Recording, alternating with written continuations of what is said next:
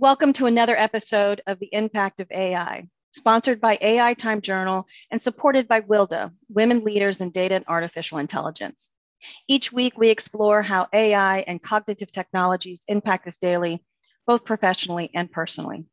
For those of you whom I've not met yet, my name is Melissa Drew, and I will be your host for this week's podcast. This week is going to be really exciting. We have for us Maria Nazareth. She is currently the VP of Business and Technology Financial Services at Cognizant. Cognizant is a digital leader for financial services in client management and consulting. In her role today, she focuses on how to leverage software and data and Internet of Things and AI and machine learning and analytics and data, all of that to help her work with her customers and clients in that digital transformation journey. Maria, welcome. Thank you, Melissa. Thank you for having me here today. I always like to start the first question with the journey.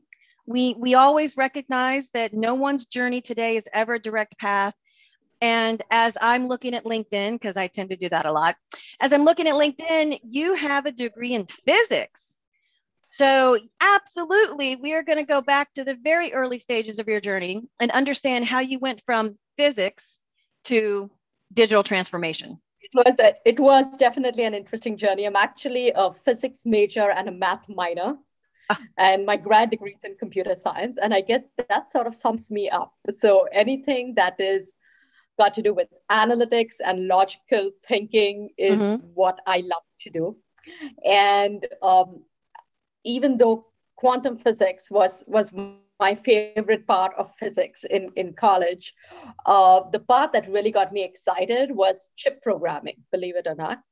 And that sort of led to doing more computer programming and realizing that that's where I belong. So I'm among those few people who started out their journey in the data world. I knew right at the onset, that's who I am. And my first job out of school at PwC was in their data management service line, as we used to call it. And ever since then, I've never looked back. So 20 years later, still doing data, still doing analytics, and now doing AI. Maria, your role at Cognizant is working in a combination of Internet of Things, data, artificial intelligence, machine learning. I mean, there's a whole bunch of things that you really use as tools when you're working with your clients. What is it you do today in bringing your value? So the thing that wakes me up every morning, right? Every morning you get up at 5 and you want to go back to work immediately, is the ability to help our clients make better decisions and faster, right? And why this is so important today is because excellent customer service is no longer a nice to have, right? It is a must. And if you look at the surveys, 70% of people say customer experience is a key factor in how they determine who they're going to do business with. And what we do is enable all these different pieces of data, right? Data that the banks have, data that the insurance companies have, external data, what you can buy, and combine it all together really quickly to provide that best in the world experience for their customers and for their employees, right? So how do you enable your bank or your insurance company to provide better services? That's what it all comes down to at the end of the day, making informed decisions faster. That's in a nutshell, if I have to say it in one sentence, that's what we do. Now, the technology pieces of it are the easy pieces of it, and combining all this different type of data and technology and getting them to work together is the fun part. But at the end of the day, that's why you do what you do, to make it a better experience for your employees and for your customers. So if I look at the broader perspective, I know I've got the data, the whole program of collecting the data, getting the data in the right format, the infrastructure, et cetera. Then there's this this middle phase, which is pulling in, building the prototype, understanding how we're going to do the proof of concept, making sure that we're meeting the outcomes of that business. And then typically there's the kind of the third phase, which is moving that into a production or operationalizing or scaling.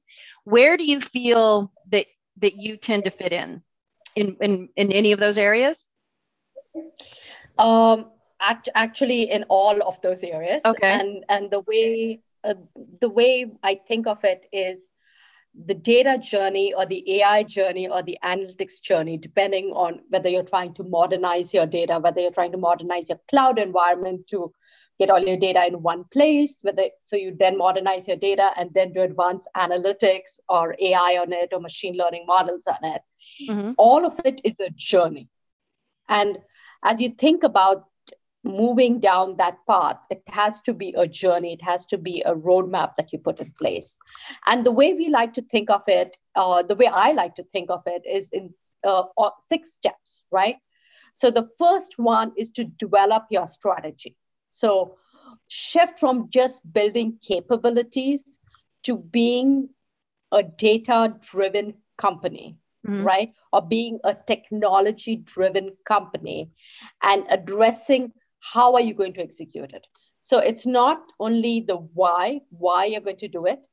It's also how are you going to execute on your strategy. You talked about having the right processes in place, right? Having your DevOps, your MLOps in place, so you can expedite that journey. That's the first step.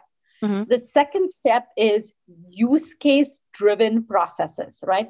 So focus on the business value of your use cases and invest in the diverse capabilities. It's not a one shoe fits all, right? So mm-hmm. there are diverse AI capabilities instead of just focusing on AI solutions. So focus on which use cases provide you the best value. And the step 3, which a lot of companies don't necessarily do, they will take a use case and then they'll take off, but experiment with the prototypes, right? Use a prototype to lay a foundation and then prepare for a strategic alignment. This is important because it enables you to start small, fail small, but scale big. Right? Everyone, as they start through this journey, just like as we were children and we were learning to walk, everyone has a fall. So fail small and then scale big, right? Like that. Yeah. The third one, the fourth step, the way I look at it is build with confidence, right? So as the industry is emerging, today technology is changing at a faster pace than it did at least 20 years ago when I started out. So you have to have a growth mindset and not a reactive mindset, right? So focus on risk, focus on ethics.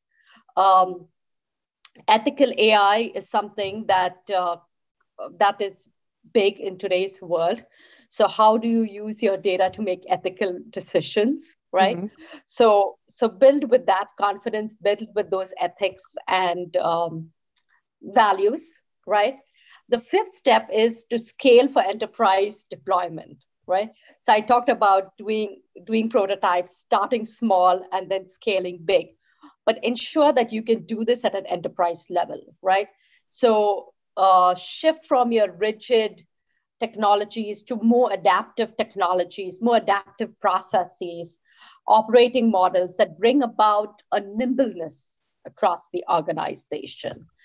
And the sixth one is how do you go beyond implementing just AI to discovering new capabilities? So I started out with saying this is a journey. Mm-hmm. And, as you are going down the path, your destination keeps evolving. The outcomes you want to bring about keep evolving. How you want to bring them about keeps evolving because technology changes. Mm-hmm. So understand that it's a journey and keep evolving.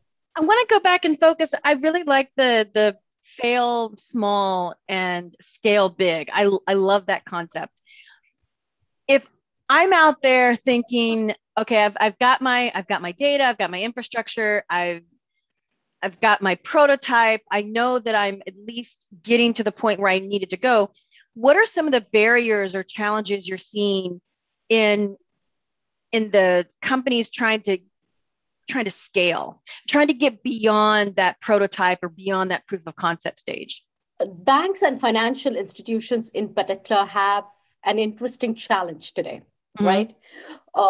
They are trying to compete, and some of them successfully are, with the fintechs and the insurtechs of the world, but yet they are held true to the regulatory institutions that they have to follow certain rules, right? And that balancing act is a tough one for in this particular industry itself. Some of the challenges we see is a lot of the financial institutions have their legacy data on legacy technology, right? So they've invested a lot in their mainframes or other older data storage and data access solutions. So they first have to do a transformation journey to get their data to a place where they can use it. And with that comes a bunch of challenges, right? And the way I think about data modernization is like if you're moving a house. If you lived in a townhouse and you're moving to a single family home, you can move one of two ways. A is you take everything from your townhouse to a single family home because your single family home is bigger. And so once you move to a single family home, you can sort out what you want to keep and what you don't want to keep. And the second one is you clean up your townhouse while you're living there and you only move what you want to move, right? So if I use that same analogy, moving forward to the data world, so you have your data on these older systems and not all your data is pristine. Not all your data has DQ checks on it. You don't have master data for everything. You don't have metadata for everything. So how do you just move all your data? Do you do a lift and shift or do you do a transformation, right? And I'm the latter. I'm the latter example. Yeah. Yeah. And it's again, it depends, right? It depends on what are those use cases you want to build. At the end of the day, it's why are you doing this, right? Got it. And so I have personally done both routes multiple times and good decisions for those different scenarios. But that's a challenge, right? So how do you know what to move?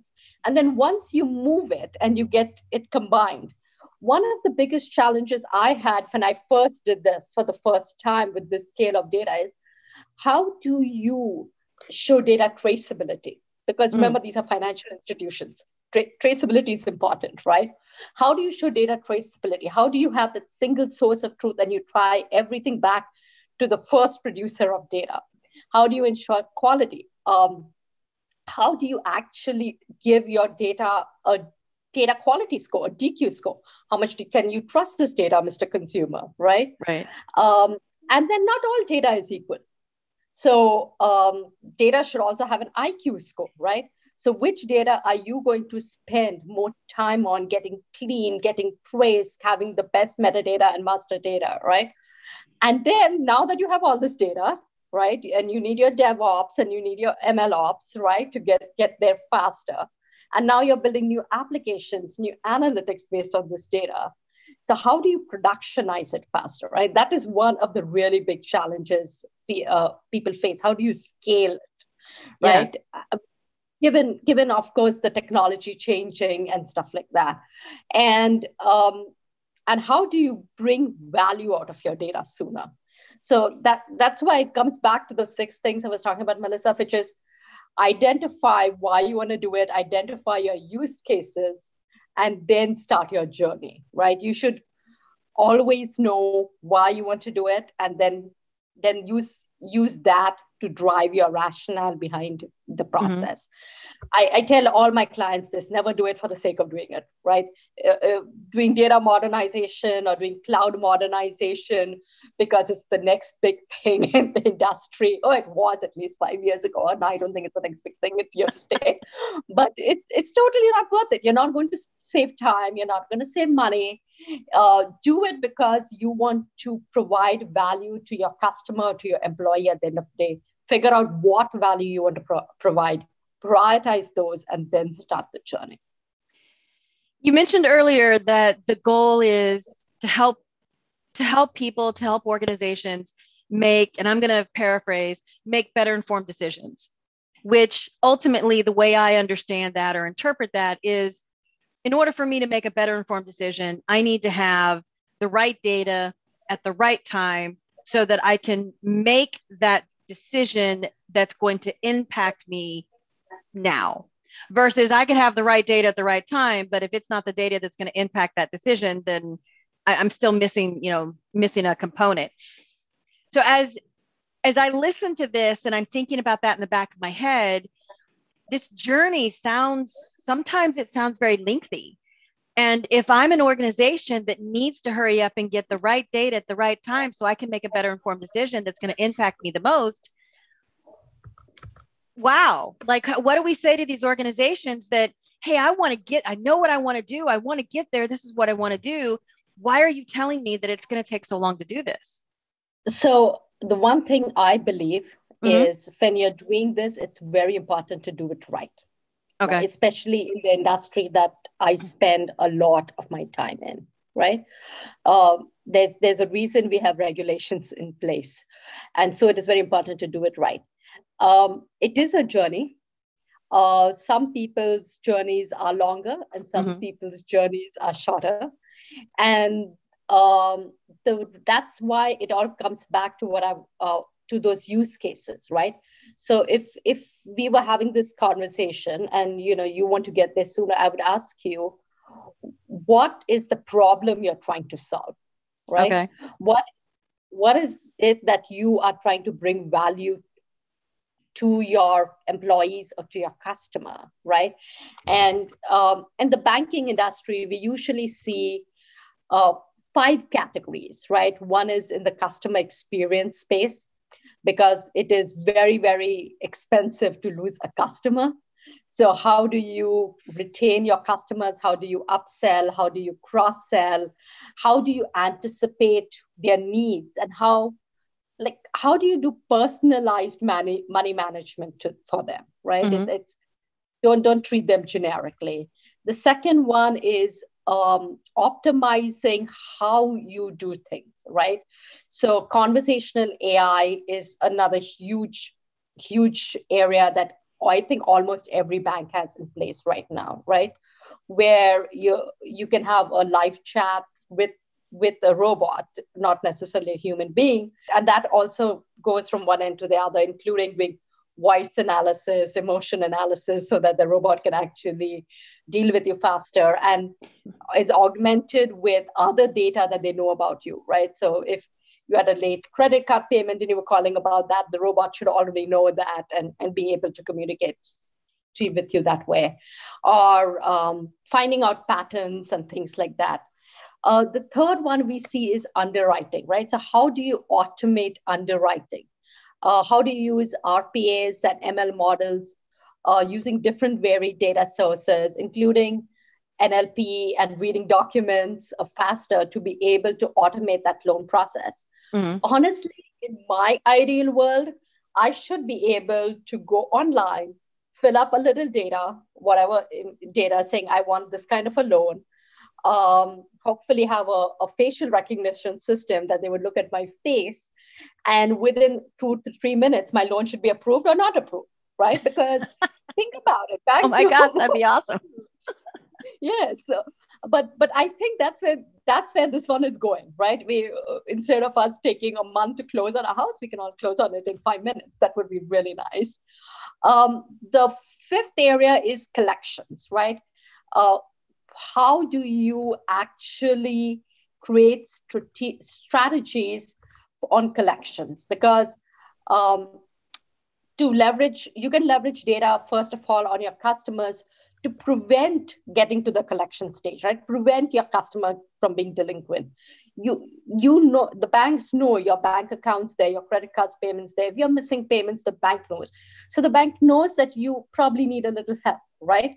And how can they help you at that point of time? You, in particular, you, right? The person, not a collective, to enable you to move on from that situation. And God forbid you have actually got into collections. who are the people who are actually estimated to pay back versus those who are not? Where do you really want to spend your money on recovering bad debt, and where you don't think you'll get a return, right? Mm-hmm. So that's the fourth area. And then, of course, since it's a financial sector, it is the fifth area is in the regulatory and risk assessment. So leverage AI to automate labor-intensive processes, right? And ensure that you're meeting regulatory compliance like KYC, and also be aware of the new ones that are coming so you're prepared for it, right? So these are the usual use cases, and most of our clients would pick a particular category. And then in that category, we would figure out which one is going to benefit them the most, right? Okay. So a retail bank versus a commercial bank versus an investment bank versus a life insurance company, right? All of them have different use cases that are very particularly tuned to them, and they have different prioritizations depending on company strategy. So we would start with the number one, and then we would start small. We would start with a subset, right, and see how it works, and then scale up. So if you only have to do one or two things, right, if your focus is on one or two of these areas, your journey is much smaller. However, if you're a large multinational bank, mm-hmm. The journey is much longer, and the journey is longer because it's you want to do it, right? Either to provide better experience to your customers and employees, or because you need to do it to stay relevant, right? And for banks, it's a particular hard time because not only do they have to compete with the fintechs of the world, but they also have to compete with tech companies that are eating into their space, right? I read an interesting article the other day, and I really hope this fact is wrong, but the article said people have more money in their Starbucks accounts than they do in their savings accounts. Oh, no. And I thought about it, and I'm thinking, so Starbucks is a bank, technically, right? Now, yeah. I mean, a coffee shop, but if they have more money than people do in their savings account, then it's turned into a bank, right? So how do banks stay relevant and improve that customer experience is very important. And it's more difficult for them because I don't know when was the last time you went to the bank, Melissa, but I haven't been to my bank for like years. I haven't written a check either. And I wrote a check 4 years ago. Yeah. Digital, everything's on my app, mobile, checking where I do the deposits, transfer money online, Zelle, I'm using Zelle, Venmo. I haven't been to a physical bank in a very, very long time. Right. And so at least when we used to go into the bank, you would meet the teller, you'd meet the bank manager, you had that relationship. Yeah. Now everything's virtual. So it's difficult for them to keep their customers too. So they have to be really innovative, which is why their journey is not a 1 or 2 step journey, and it's a longer journey. But it's worth it. The ROI is there. I've seen some amazing stories on how much money like a certain credit card company that we were working with, they were able to optimize their fraud detection mm-hmm. to a certain percentage, and that they were able to give money back to their customers, right? So they basically took out the card fees because they said, they optimized their systems. That's all they did, but they were able to provide a better customer experience, right? And the ROI is there. It's worth the investment. And think about it, right? If your credit card company basically says, I'm no longer going to charge you for the card, it's free, you're going to stay with them. Yeah. Oh, I would. I would. I'm trying to think in my head, who is that? Yeah, but I get to see these stories and work on them on a first-hand basis, and that's just exciting to me. No, that's great. I'm much more interested in fraud detection in banking today than I probably have been in quite a while.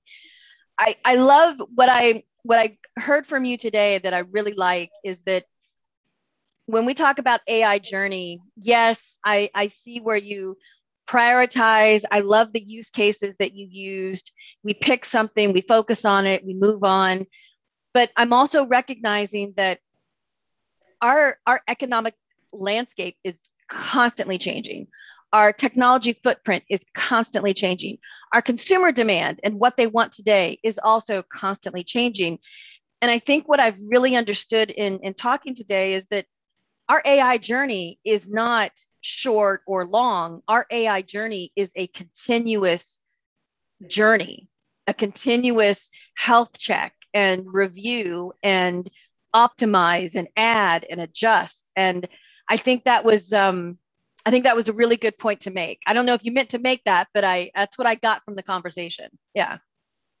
Yeah. I think you hit the nail on the head, and it's the way I think of it. And I'm going to get philosophical here. It's much like life. Mm-hmm. If you are not learning and growing every day, you're not living, and you're not trying to get better as an institution, as a company. You're going to be a dinosaur someday. And this time is so. It's a wonderful time because we have the technology and the ability to combine all this data to provide information and just make life easier, right? For everyone. Like things that used to take days, now we can do them in minutes, right? Or seconds. I love the happy stories. Do you have another story? I love the stories. Do you have another one? So I don't know whether this is a happy story, but this is a true story. Okay. Oh, that's okay. It was a brand new bank, a new client of ours. And me and another individual, we went to meet the CEO, right? And we were going to talk about their strategy, where the bank wanted to be in 5 years and how we could help them get to that point, right? And my colleague, he whipped out his credit card, right? And he said, you know what? I have been a customer of this bank for 15 years. And in my head, I'm thinking, oh my God, where is this going? And, I have bank accounts here. I have a credit card here. Use my credit card. Like, here's my proof. My wife and I have been customers for 20 years, right? And he said, in these 20 years, y'all know that I have 2 children. My daughter turned 18 6 months ago. Y'all are the only bank that did not send her a credit card offer. Okay. And he said, this is my credit score. We have been loyal customers. We have always paid our bills on time. We are the type of customers you want to have and keep. Right? And he said, yet y'all did not send my daughter a credit card offer. And this is why you need to integrate your systems so that you can actually provide better customer experience. And, I looked at him and I was like, wow, that was cool. That was a story, bold. Right? Yeah. But those are, and of course the CEO was, he looked at me and he said, okay, you know what? You guys have made your point. Now, how do you want to do this? Right. And so we brainstorm, but that's exactly why data and analytics and doing it the right way is important. Right. And something that institutions don't realize is, so if a bank, let's take a retail bank, for example, they have savings, they have some commercial, they have credit cards, there are a few aspects of it, right? Mm-hmm. And unfortunately, in the past, when they built silos. In fact, you would have in this retail bank, you'd have a commercial CIO, you would have a credit card CIO, you would have a home loan CIO, right? The interesting part is the data that was generated by the credit card business was used more by the savings, the retail piece of it, than by the credit card business, because it helped them make better decisions, right? Okay. And so the ability we have today to tie all this data through is really good. Oh, and I do have a happy story for you. Oh, we like that. Yes. Yeah, I do have a happy story for you. So I was sitting down in the airport, okay, and I love talking to strangers. Okay, I've done a show on why one should talk to strangers. But I was sitting down at the airport, and there was this really nice elderly woman sitting down next to me. And we got talking, we got chatting, and she asked me what I did. And so I just, I told her, I said, I work in technology, I work in the data field. And, we build all these applications and reports and things based on data that help you, to, do things faster and better. She's like, oh, you work for a bank. And I'm not going to tell you which bank this is, but she said, oh, I love this bank. Do you work with this bank? And I said, yeah, actually, it's one of my favorites. And she says, oh, wait, I have to show you something. So she whips out her cell phone and she pulls up the app. Okay. And she says, you know what? When I used to lose my credit card, and she says, I'm getting older. I sometimes forget my credit card. Yeah. It's a real, like we're having this conversation. And so when I used to lose my credit card, they would have to cancel it. And then I'd have to wait for like a week for someone to send me a new card in the mail, right? And she says, now all I have to do is freeze my credit card on a press of a button. And while I'm waiting for my new card to arrive, I can freeze it so nobody else can use my card in case it's stolen or fraud or whatever. Yeah. But if I need to use it in case of an emergency, I can press another button and unfreeze it, use it, and freeze it immediately again. She said, isn't that wonderful? And I thought about it and I was like, not bad at all. Not bad at all. Like we made a difference to the way she thought about a credit card company, right? And she said, I didn't have to pay extra for this. It was wonderful, but she was so excited. I'm telling you that it was a long week. It was a Friday evening flight back home. But, just that conversation made me feel so good about what I did. That's awesome. Because, it's interesting because you talk about the use cases and I'm sitting here listening to this conversation. And if somebody would just break down all the interactions and touch points that we have with our customers, that's such a small touch point if you look at the larger picture, but it's the one that's so frustrating. And especially if, you're out there, traveling and you need somebody to get you the card, in less than 24 hours because you kind of have to use it to fly home. I mean, absolutely. Yeah. No, you love your job. I can totally tell. I do. I am, actually I was watching to a LinkedIn post, which said, everyone should love your job. But yeah. I really believe I'm among the lucky few that landed in an area that I'm just so passionate about. It's something I thoroughly enjoy, and what I really spend a lot of time doing is also mentoring younger women in this, right? So I try to give some of my passion back because there's only 8.1. This year we had the highest number of women CEOs in the Fortune 500 companies at a whopping 8.1%, right? 47% of our workforce is women, but only 8.1% CEOs, right? And it's the same thing in the technology field. So I feel if you can just impact the young women around you, of course I'm a member of Builder, but even at Cognizant, I run the Women's Network for AI. So, encouraging, mentoring young women in particular, right? I have two boys, nothing against the boys, but young women in particular, to have more of them join the ranks is something I'm really passionate about. And I really hope I 20 years later, 30 years or 40 years later, whenever I retire, I see some other young women as passionate about this, and I was able to contribute to that a bit. Absolutely. That passion, I can easily see it being transferred to anyone that comes around you and talks to you like I did today. Yeah. Thank you. It's awesome. Unfortunately, we are wrapping up. This was so great. I love sharing stories, but we do have to wrap it up because we can't talk forever. What are some things that you want to, last minute kind of lessons learned? Here's some advice, things to think of. You mentioned that you've been mentoring women. Is there something specific that maybe you could share, before we leave today? So from a mentoring women perspective, I truly believe the way to make an impact or to make a difference and to have more younger women join this field, right? This is an awesome field, is to be able to get out there and talk to them about it, right? Provide it as a career option. This is a true career option. It's not nerdy. It's not difficult, right? It's cool. Some of the things you do are really cool, and to be able to provide them that perspective and get young women involved sooner than later. There's girls who code, women who code. There are lots of organizations.